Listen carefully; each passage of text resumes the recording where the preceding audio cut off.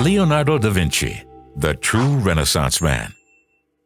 No doubt you'd recognize the Mona Lisa, and you've probably seen a model of one of his countless inventions.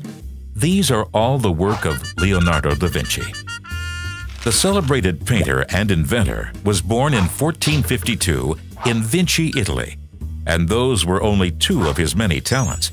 He was also a sculptor, architect, philosopher, engineer, and scientist.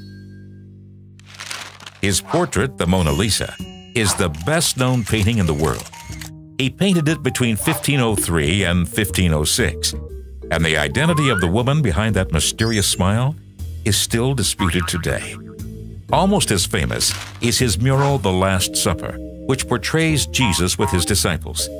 Leonardo experimented with a new type of paint for the mural, which is why it's unfortunately very faded. Typical for the Renaissance, his subjects were mostly religious.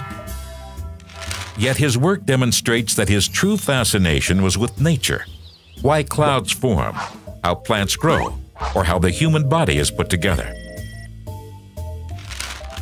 Anatomy is also the focus of the Vitruvian Man, a human being standing in the center of a circle and a square. Leonardo's groundbreaking drawing depicts the ideal human body measurements and proportions. Today, the drawing is featured on Italy's €1 coin.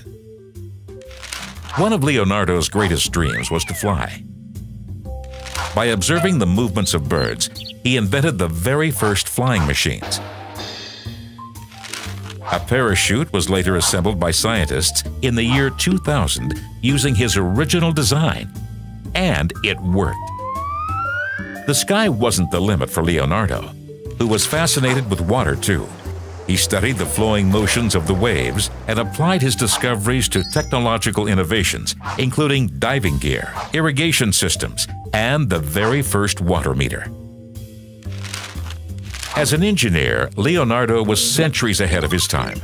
As early as 500 years ago, he designed the first precursors of the tank and the automobile, and even a solar reflector. He spent his final years in France. By his death in 1519, he had developed a legendary reputation as a uomo universale, or jack of all trades.